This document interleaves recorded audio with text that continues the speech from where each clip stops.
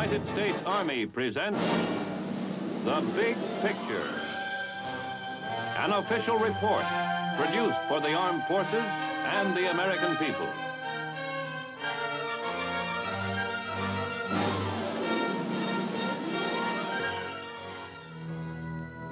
New England, 1775. A nation is in the making. The flame of liberty spreads from Lexington Common. Out of the ferment grows a desperate need for spiritual and moral guidance. The need is met. A voice rises proclaiming man's right under God to be free. It is heard from Plymouth Rock to the Virginia Cape. The voice of the minister, respected leader in the community. Religious freedom, political freedom. He teaches that they are inseparable.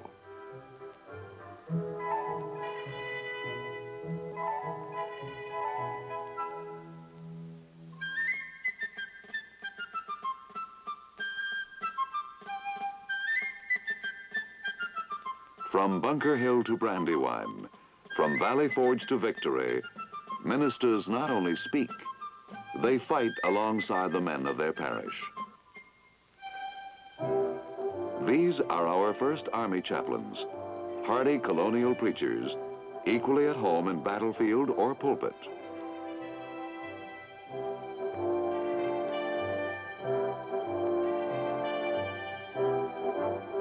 In the struggle for independence, these men of God are in the thick of battle. Ahead are many bleak days, but the ordeal of our fighting men is given meaning by the presence of the chaplain.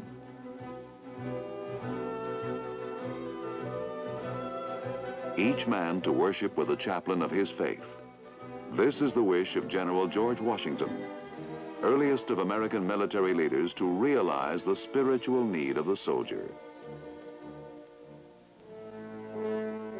The war between the states, a war that brings more men to battle, and brings too a growing need for more chaplains for both the Union and the Confederacy.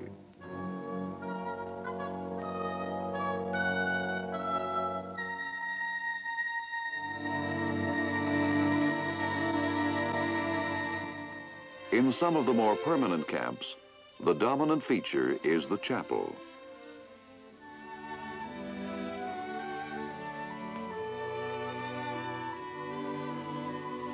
More often, services are held under the open sky.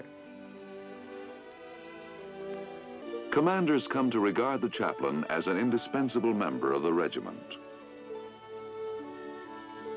Though the Civil War finds the Army chaplaincy still in its formative stages, the dedicated and widespread work of chaplains is recorded in many accounts of the war. Usually the best educated man in the regiment, the chaplain often acts as schoolmaster, librarian, and unit historian.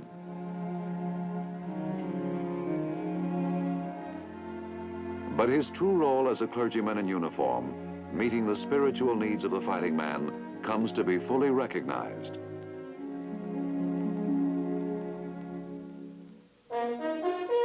World War I, General Pershing orders a sharp increase in the number of chaplains. One for every 1,200 soldiers.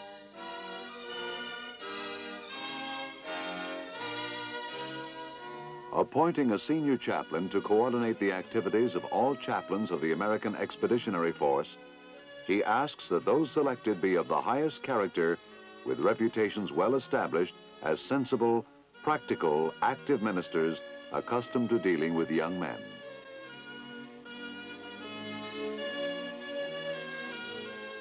The Padre, serving with troops under all types of field conditions, gains the deep respect of the doughboy, continuing a tradition of fearless and dedicated service. In the frontline areas of France, communion before entering the trenches, a Passover service, a hymn before going into action.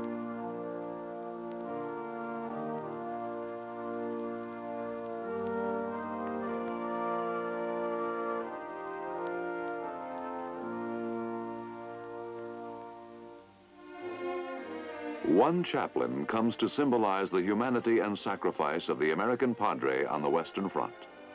Francis P. Duffy of the Fighting 69th.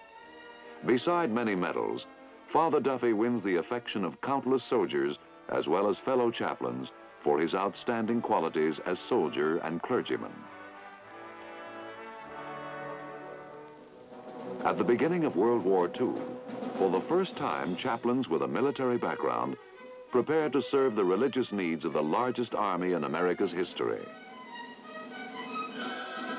Before the war is over, nearly 9,000 clergymen in uniform are active with our troops, bringing hope and comfort where courage alone is not enough to meet the strain of combat.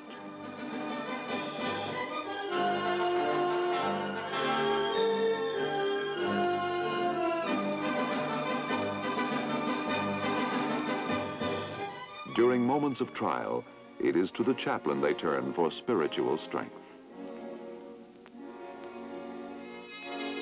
In frontline areas, the chaplain becomes a familiar figure to the fighting man. Many are decorated for gallantry and distinguished service. Many give their lives. April 17th, 1943, somewhere in the Atlantic, the Army transport Dorchester is sinking. 4 chaplains, 2 Protestant, 1 Catholic, 1 Jewish, give their life jackets to others. The 4 go down with the ship. Clark V. Poling, chaplain, United States Army.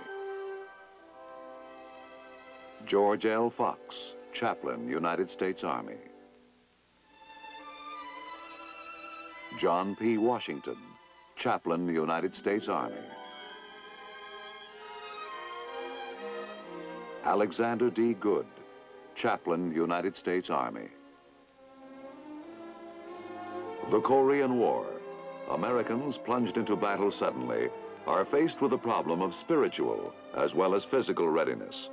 Once again, chaplains serve with distinction in the rough hills of an unfamiliar land, bringing spiritual comfort to our men fighting to stem the tide of communist aggression. Chaplains in Korea maintain the tradition of devotion and courage established in the past. Along with his frontline role, the chaplain begins to undertake a new responsibility, providing for thousands of children orphaned by the Korean War.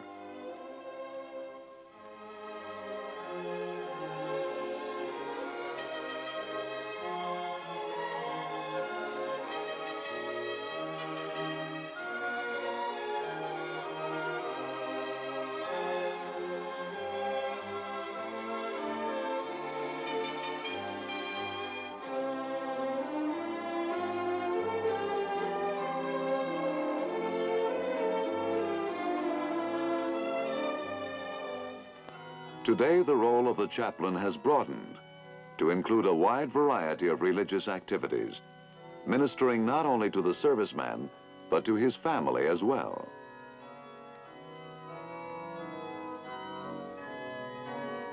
For the parish has come to the Army.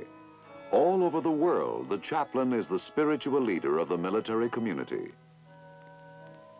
Staff officer as well as pastor and counselor, he is at the center of a widening circle of religious ministrations.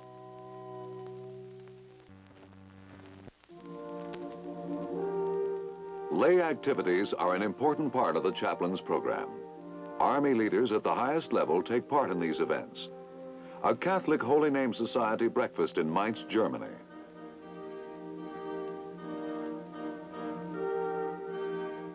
An organization founded in 1955, Protestant Men of the Chapel, helps carry out a broader religious program for Protestant servicemen and their families in Europe.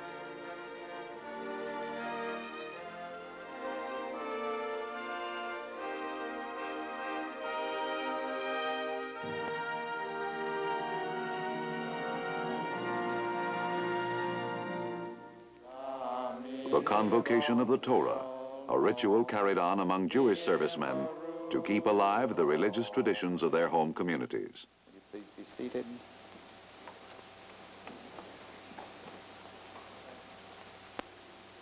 The theme of our Torah convocation in our chaplain's retreat this year is ethics, Jewish ethics.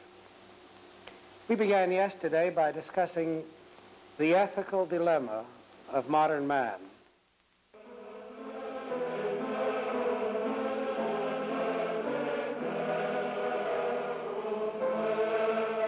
To improve music at worship services, the Protestant Choir Clinic in Germany, organized by Army Chaplains, conducts study classes in religious music for servicemen and their families.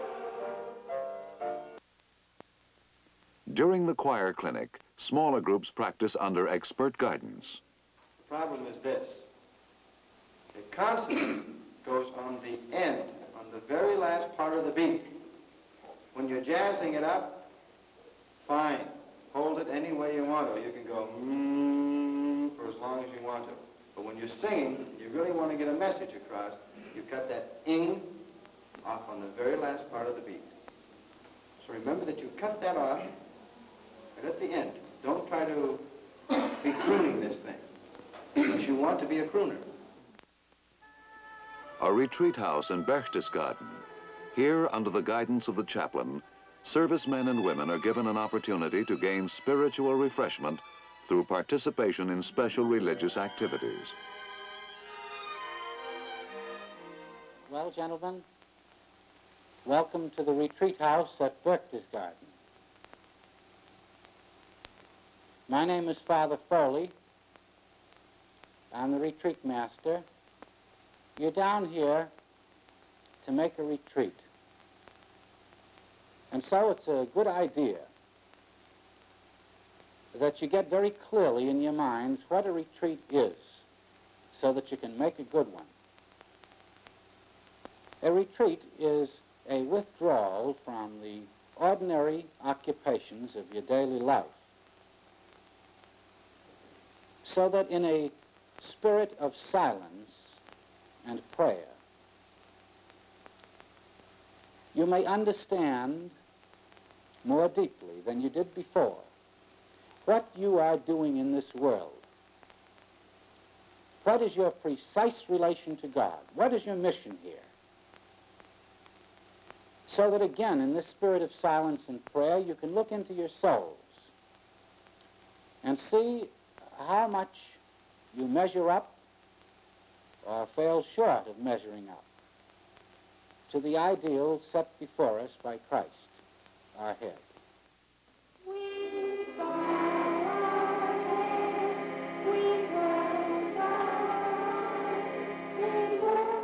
Religious education of the children of servicemen has become one of the chaplain's increasingly important tasks. A Protestant Sunday school in Heidelberg.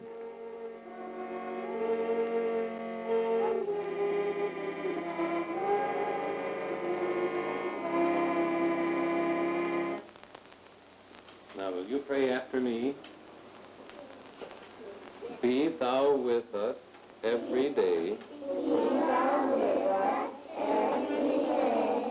When we work and when we play.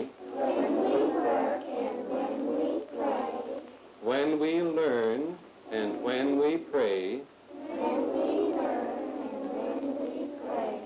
Hear us, holy Jesus. Good. Thousands of children receive religious instruction under the supervision of the Army Chaplain. The meaning of the Mass is described during its performance to the children of Catholic families.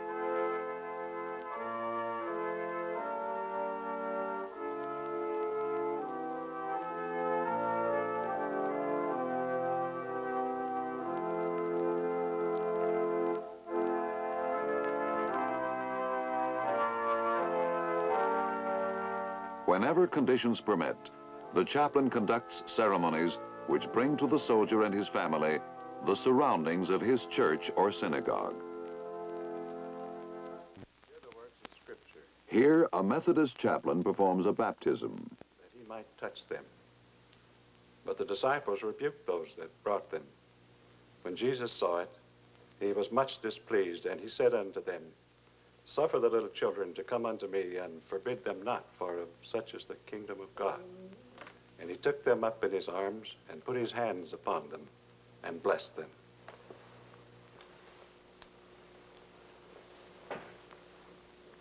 What name shall be given to this child? Mary Elizabeth. Mary Elizabeth, I baptize thee in the name of the Father, and of the Son, and of the Holy Spirit. Amen. Almighty God, grant that this child, as she grows in years, may also grow in grace and in knowledge of the Lord Jesus Christ. Amen.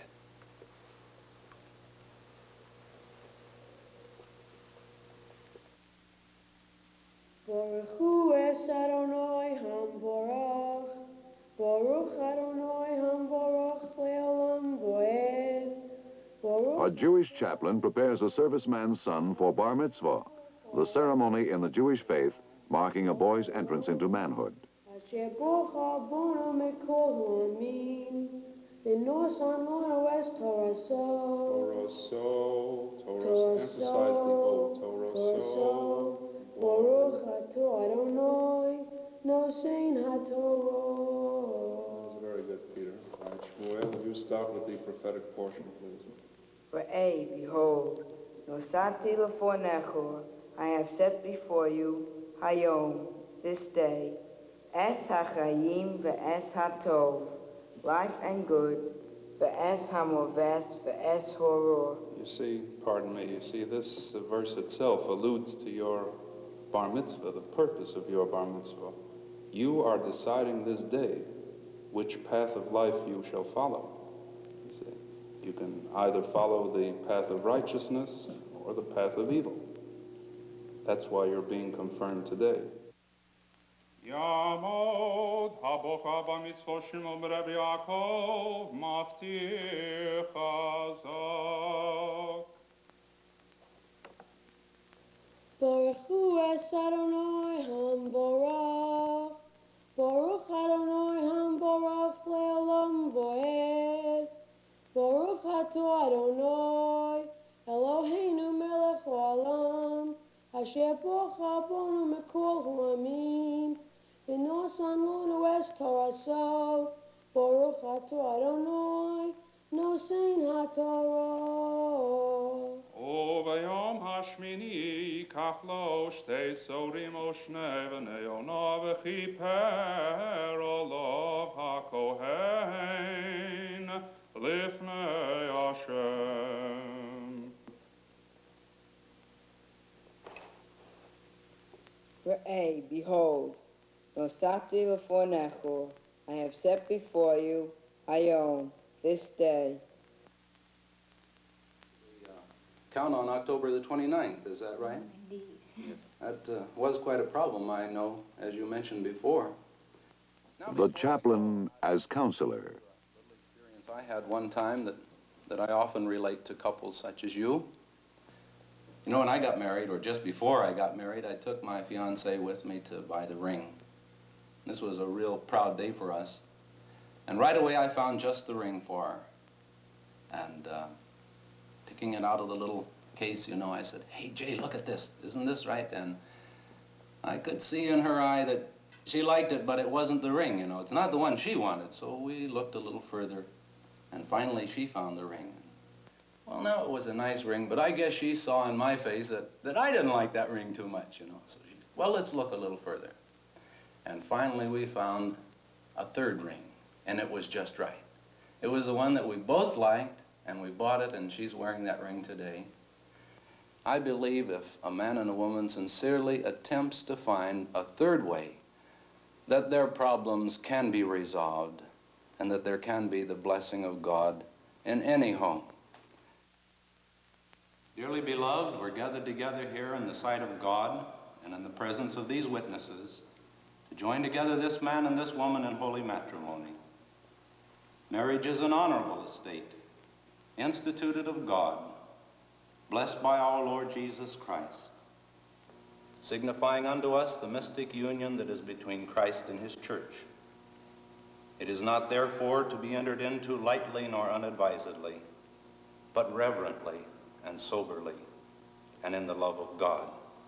For as much as Richard and Anne have consented together in holy wedlock, and have witnessed the same before God and this company, and have thereto given and pledged their faith each to the other, I pronounce that they are husband and wife in the name of the Father and of the Son and of the Holy Spirit. Amen. You may kiss the bride.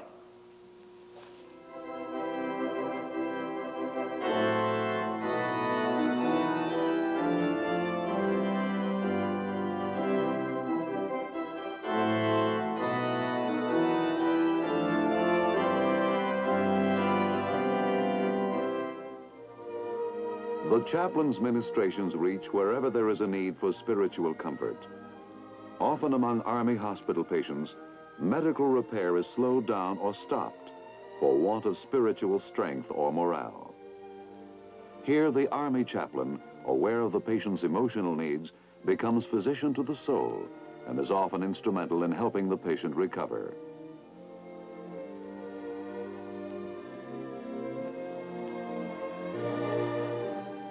For those unable to attend group worship, he conducts individual services.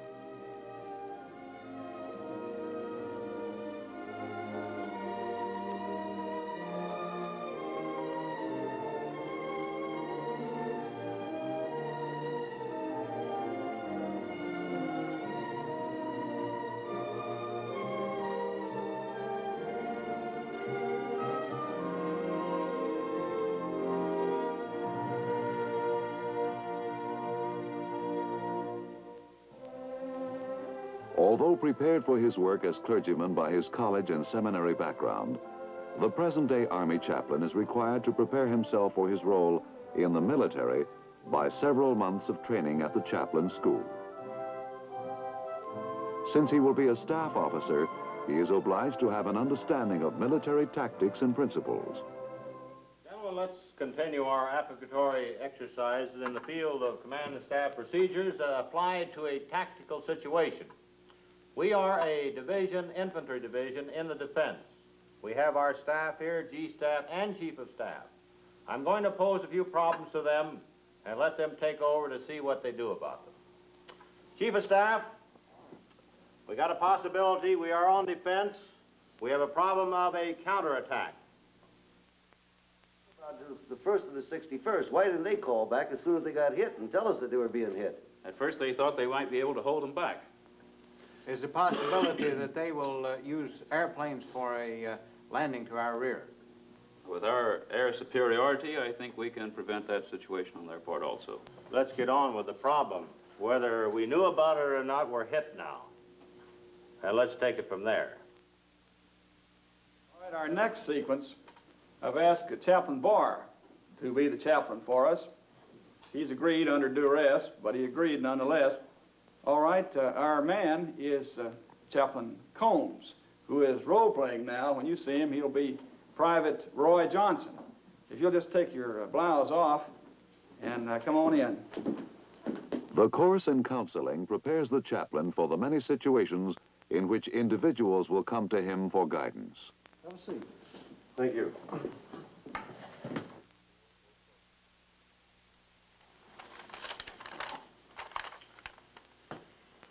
But I'm going home, Chaplain. They can't keep me here.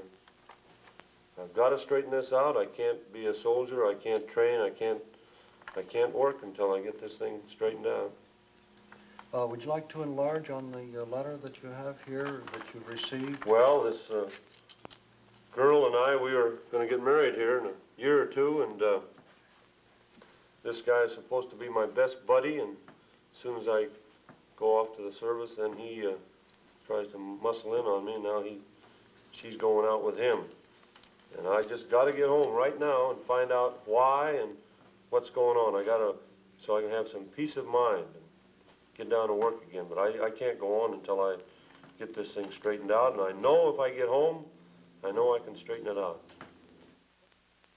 I'd like to make a recommendation to you. Before you go, suppose you and I get together.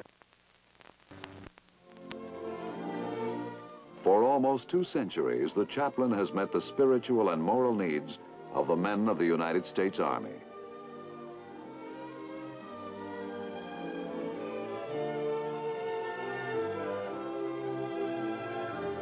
His work has varied with the needs of the troops.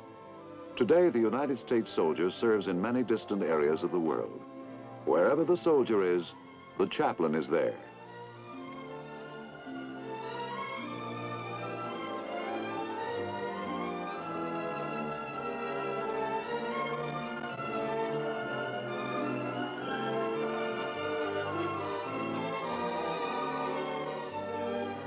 In peace and in war, the presence of the chaplain gives purpose to the soldier's mission.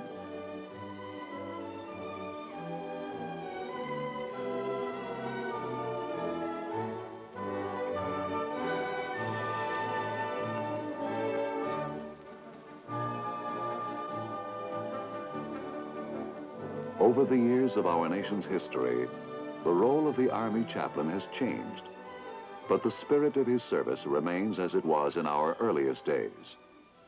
As is always my custom when we have a religious service in the field, I take the opportunity to give you what I call a word for the week, taken from one of the Psalms, under which I myself attempt to guide my life during the week, and which I hope you too will help guide your life during the week. Let us pray.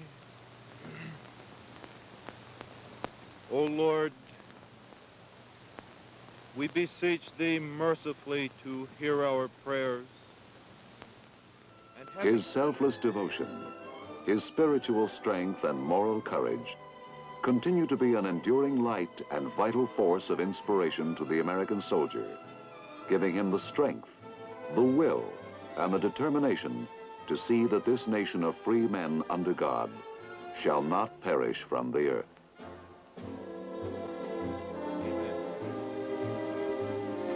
The Lord bless you and keep you. The Lord make his face to shine upon you and be gracious unto you. The Lord lift his countenance upon you and give you peace. Amen.